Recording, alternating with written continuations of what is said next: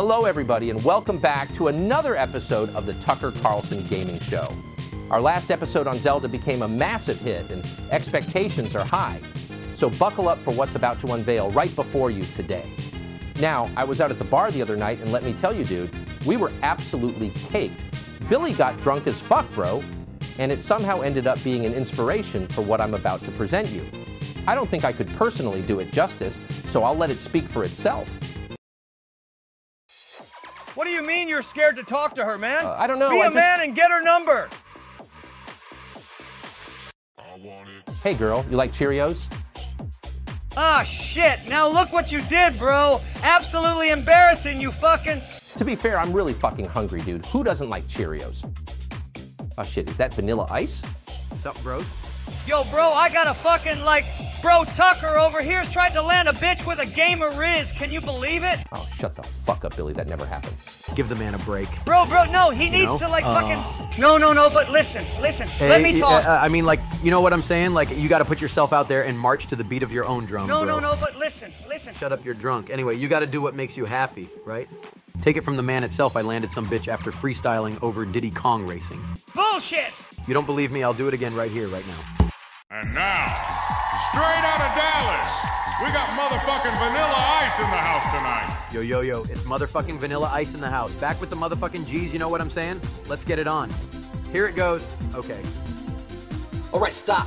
Collaborate and listen. Ice is back with a brand new invention. Something grabs a hold of me tightly. Flow like a harpoon daily and nightly. Will it ever stop? Yo, I don't know. Turn off the lights, and I'll glow. To the extreme, I rock a mic like a vandal. Light up a stage and wax a chump like a candle. Dance. Hey, what's wrong, Tucky boy? You need some water or something? Nah, bro, I'm trying to kickstart my YouTube channel, and I don't know where to take it from here. Oh my god, dude, you should totally do Diddy Kong Racing next. You mean the N64 exclusive? Yeah. Oh my god, bro, it's such a good fucking game. Bro, it's great. It's like Oxy Revolutionary, dude. Fair, so let me pull up eBay real quick. Ah, shit, $1,700? You get what you pay for, dude. My ass is $1,700. Holy shit, I'd have to sell my entire Yu-Gi-Oh stash. No thanks. I'll just lend you my copy, man. But rest assured, this is truly a one-in-a-lifetime experience. Appreciate it, bro. What? Did you seriously pull out a copy of Diddy Kong Racing out of your pocket? Always think ahead, my guy. Okay, thanks, I guess. Quite a ride, innit? Now, we don't talk about my Riz, but what we do talk about is that here I am today, ready to pop that fucker in. Now, I've never personally owned this game, although I did use to play the multiplayer over at Fred Durst's house, given he was a huge gamer at the time. And all I can remember is people going, Mario Kart sucks. And I'm like, fuck you, man, because we all know Nintendo laid the framework for this game to exist in the first place. Now, here we got the box. Motherfucker really just gave me a sealed copy, holy shit. This is what it looks like in the front. Now you can see it has a 4-player support, which is in line with Mario Kart 64 at the time, which is fine. The artwork shows Diddy flying around on a plane while his buddies mindlessly play catch-up with other vehicles, which is, I don't know, funny to me. Now on the back here, it says, it blends both adventure and racing elements to become a truly unique game. Sounds like an interesting concept. Bro, we didn't have Sonic All-Stars racing back in the day. We had to do with what we had. As for your cartridge itself, it's nothing special. Just a standard silver N64 cartridge. Gotta open that bitch up and see if there's any Oxy Coke within it, am I right? Now you also got a manual, which seems to be a relic of a time long gone in the video game industry. Production costs, maybe? I don't fucking know, it ain't that deep. But what I do know is that it's widely regarded as one of the best games in the system, and one I apparently couldn't afford to miss. So without further ado, let's pop that fucker in and get to some good old racing.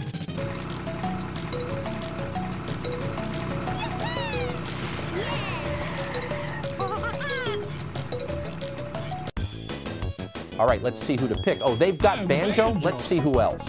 Holy crap, they've got fucking Conker in the game. You furry little bastard, how I've missed you, buddy.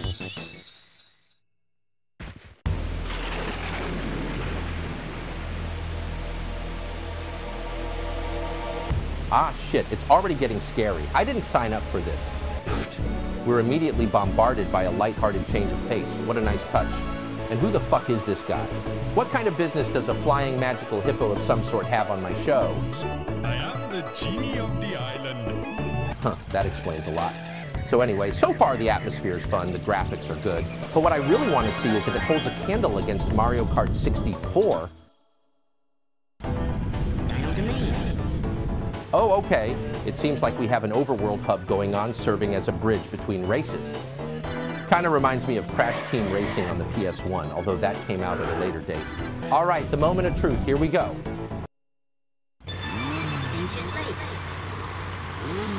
Ah, shit, not fucking Banjo next to me, I just fuck.